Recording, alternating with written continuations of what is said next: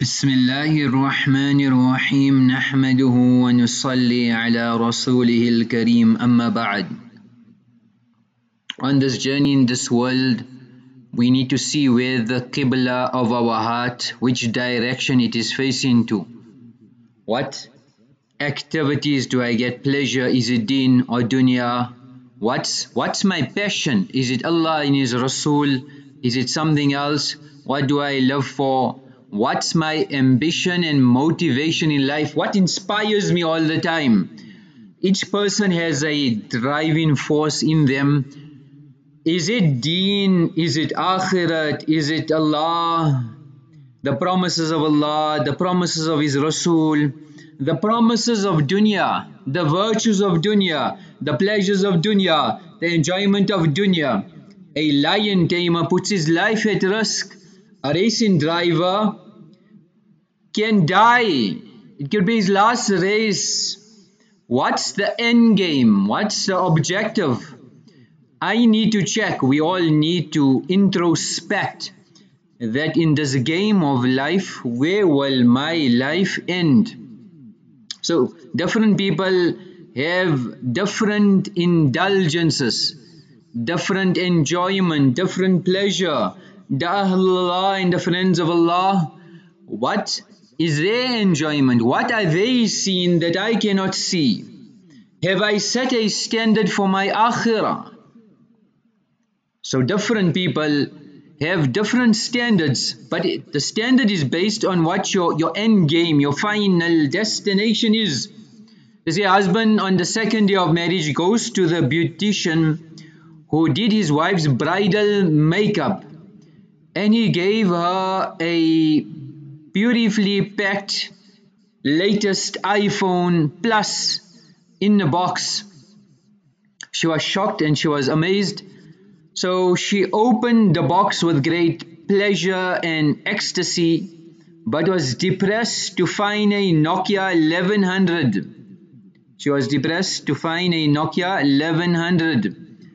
So he smiled and he said, same feeling, same feeling. So it should not be that our dunya is packaged like this, but our ruh, our internal, externally we have strove, but internally there is a degeneration spiritually. Abdullah bin Wahab rahimahullah say, كل ملذوذ إنما له لذة واحدة. Every pleasure, every indulgence, every enjoyment has only one climax. إلا العبادة فلها ثلاث لذائذ. But worship, communion with Allah has three pleasures. إذا كنت فيها. When you engage in that amal, you cannot describe the pleasure.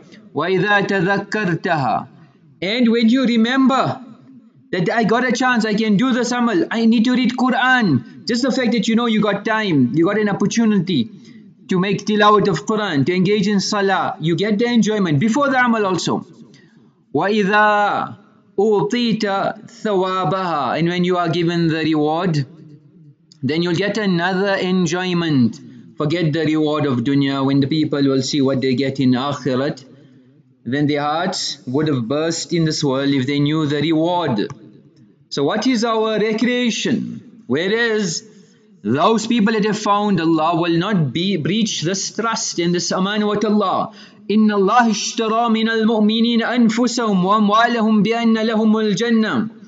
Allah has procured, the transaction is done. Our life, our wealth has been bought by Allah. The transaction is done. If I found Allah, I will stick to the agreement.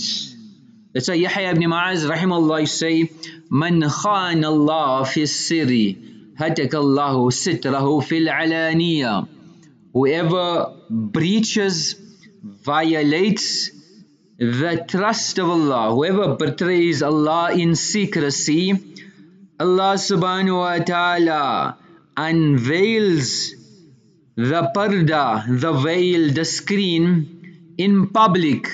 Allah uncovers Allah exposes and reveals His true colors in public. So this internal Islah, this internal reformation, we need to be examining ourselves.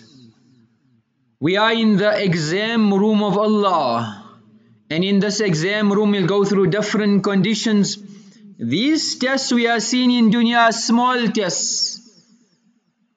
Punishments are also small. Adhabil adna, small, minute, insignificant. The real test starts when our eyes close. That's why some sulaha, pious people, you say, Hayatul insan bain arba'in, that a person passes life through four conditions, through four circumstances. إما أن يكون في طاعة, either he is obeying Allah subhanahu wa ta'ala, فعليه بالاستمرار, so continue that obedience. وإما أن يكون في معصية, or a person is disobeying Allah, فعليه بالاستغفار, then he should make tawbah and repent. وإما أن يكون في نعمة, or Allah has showered His bounties over you, فعليه بالشكر, then be grateful for all the bounties. وَإِمَّا أَن يَكُونَ فِي إِبْتِلَاءٍ, or Allah's trials and tests have overwhelmed you, فَعَلَيْهِ بِالصَّبْرِ, so be patient. So بِالْإِسْتِمْرَارِ or بِالْإِسْتِغْفَارِ or بِالشُّكْرِ or بِالصَّبْرِ. So when would somebody obey a person, a being? When the greatness of that person is in your heart. You have the greatness of your parents, you value them, you know the amount of sacrifice they had given for you. You don't need to wait for their command. You will do everything possible even before they ask you, to make them happy and to show that you are a grateful child. Now if we do not have the azmat and the greatness of Allah, and we are not grateful for the bounties He has showered on us, then a person forget doing more than we're supposed to do. Clear-cut commandments will be contravened. As Hasan Basry rahimahullah used to say, اعلم أنك لن تحب الله حتى تحب طاعته. You cannot love Allah until you love the commands of Allah. Until you don't love obeying Allah subhanahu wa ta'ala, you cannot love Allah. So the command is beloved because the one commanding is beloved. And that person gets the ecstasy, and this world becomes a Jannah. So ulama used to say in the past, إِنَّ الْفَرْحَةَ الْعُظْمَى وَالَّتِي لَا تَعْدِلُهَا فَرْحَةٌ, that the greatest, the climax of happiness and elation, no comparison, no parable, هي التي تكون عندما تؤضى كتابك بيمينك. It will be when you will be given your book of deeds in your right hand, and when you receive your books you will say, وَتَقُولُ لِلْعَالَمِ بِأَسَرِ, you will tell everybody in the world, هَاؤُمُ اقْرَءُوا كِتَابِيَهْ إِنِّي ظَنَنْتُ أَنِّي مُلَاقٍ حِسَابِيَهْ. Look, watch, see, here's my book. When a child gets 7, 8 A's and the report comes, how does he run? How does he rush? How does he forward? How does he send that message globally? I told everybody, I told you I get 8 A's, man, here's it. Look. So on the day of Qiyamah, when he will receive his book of deeds in his right hand, you are sure. In a riwayat, Yudnillahu al-abd yawm al-qiyamah, Allah will bring a servant close to him on the day of Qiyamah. فَيُقَرِّرُهُ بِذُنُوبِهِ كُلِّهَا, Allah will tell him every guna. Allah will remind him, Allah will make him confess to every sin that he committed. حَتَّى إِذَا رَأَى أَنَّهُ قَدْ هَلَكَ, he will decide and say, I'm gone now, I'm finished. قال الله, Allah will tell him, إِنِّي سَتَرْتُهَا عَلَيْكَ فِي الدُّنْيَا, I covered it in dunya. وَأَنَا أَغْفِرُهَا لَكَ الْيَوْمِ. Today I'll also forgive you. I'll cover it up. ثُمَّ يُعْطَى كِتَابَ حَسَنَاتِهِ بِيَمِينِهِ. Then he will be given his book of deeds in his right hands. So it's all about finding Allah while we have this time, this opportunity, these special moments, these special days, these special nights. For a believer, every day is special, every night is special, every minute is special, every second is special, because he is communing. What is Allah? So we have to recognize this Allah. A person who has this ambition will go to the ulama and find the key to the house of Allah, find the key to Jannah, Jannatul Firdaus. Abdullah ibn Umar radiallahu anhu used to say, لَأَنْ أَدْمَ دَمْعَةً مِّنْ خَشْيَةِ اللَّهِ, that I tear for the fear of Allah is more beloved to me min an atasaddaqa bi alfi dinar, than giving 1,000 gold coins in sadaqah, in charity. So knowing what is beloved to Allah, what does my Allah want, what does my Allah love, what is the key to the heart, what is the key to getting this heart to find in Allah subhanahu wa ta'ala. So taqwa, making tilawat of Quran, we need to get this taqwa and make a niyat. Number 17, such a taqwa that Allah will endow me with the faculty of differentiation. Allah will give a person the potential to distinguish between right and wrong. Ya ayyuhalladhina amanu, O people of Iman, fear Allah. What will happen? يَجْعَلْ لَكُمْ فُرْقَانًا وَيُكَفِّرْ عَنْكُمْ سَيِّئَاتِكُمْ وَيَغْفِرْ لَكُمْ. That Allah will grant you a criteria, a benchmark of differentiation, where a person can have inherently the differentiating factor between good and bad, between truth and falsehood. This is the decision. Taqwa will guide a person. When COVID happens, I'll be faced with challenges. What would my Nabi do at this time? How would he react? How would he identify the plotting of batil? Which actions do I need to do to engage, to draw the help of Allah subhanahu wa ta'ala? What amal, what command of Allah is suspended on me at this point in time, so I can dispel any adhab that is forthcoming? How do I utilize my time? What should I engage in? How should I make tarbiyah of my children? How do I secure dunya? How do I secure akhirah? This taqwa will instill that hindsight and that foresight, that what needs to be done at that moment. They say there was a righteous, pious person, and somebody questioned me and said, what was that pivotal moment in your life, that moment of change, the turning point, the defining moment in your life which caused this transition, the milestone? So his reply was, when I was young, there wasn't a guna, there wasn't a sin that I would perpetrate. Every guna was available to me. Every sight, every location, every girl, every chapter, every form of ma'asiyah I conquered. And one day I was traveling, I saw a young, beautiful damsel. I had never seen anybody like her. Previously they dared me and they told me, you won't get her. I got it right. I was a master at my field.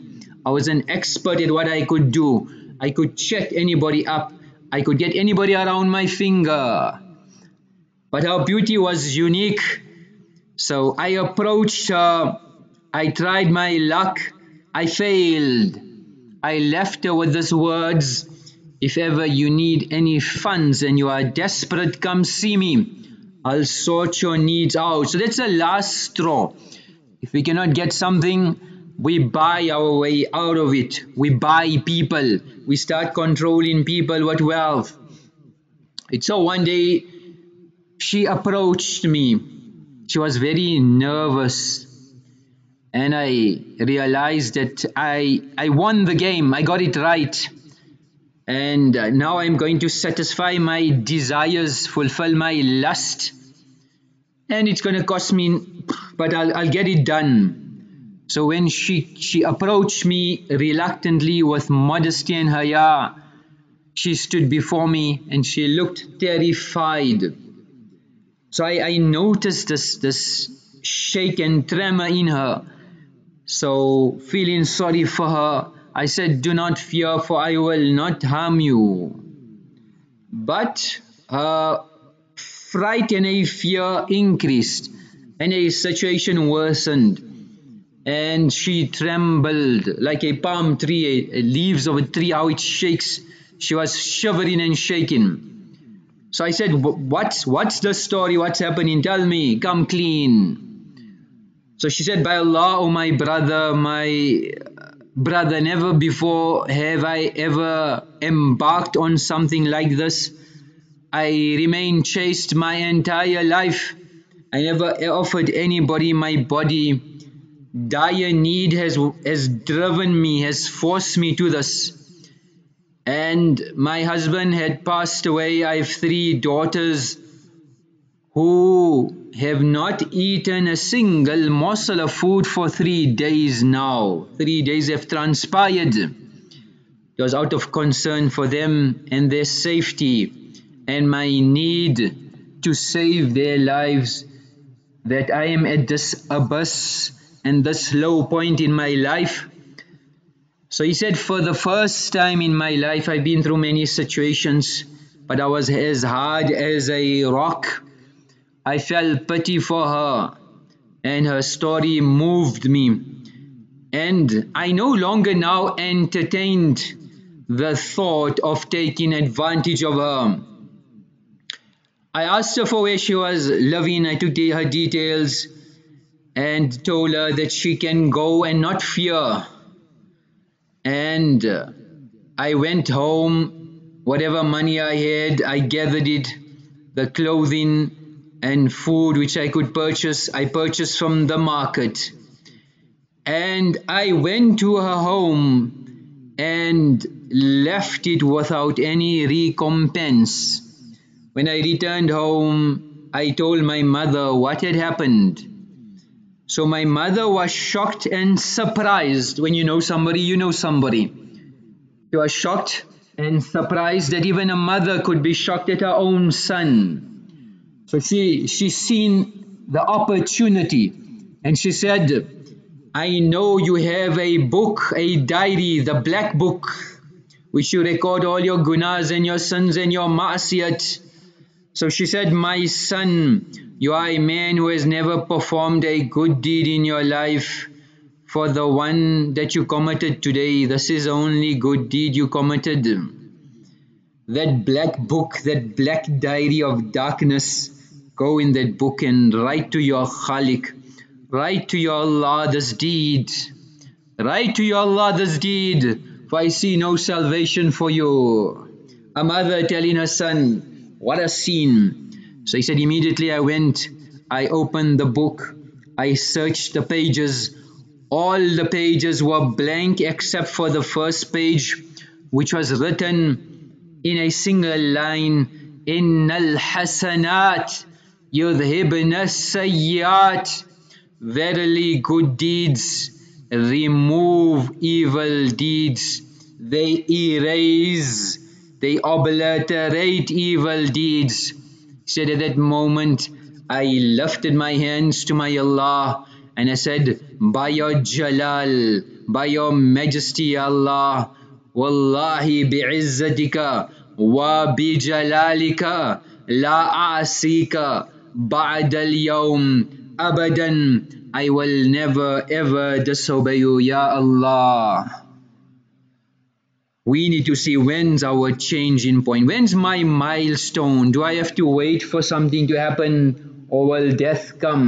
The amal for today is to engage in charity, Inna Allah idha istawda'a shay'an hafidahu. When Allah is given something for safekeeping, He safeguards it. Umar ibn Aziz used to say, As-salatu, salat takes you to half the journey, and fasting takes you to Bab al-Malik, to the door of the master, and sadaqah tudkhiluka alayhi, will enter you to the master. Yahya bin Muaaz used to say, Ma a'rifu habbatan tazinu jibal ad-dunya. I do not know any grain weighing the weight more weighty than even the mountains is the grain of sadaqah. May Allah subhanahu wa ta'ala give us tawfiq of making amal. Wa akhiru da'wana anil hamdulillahi rabbil alameen.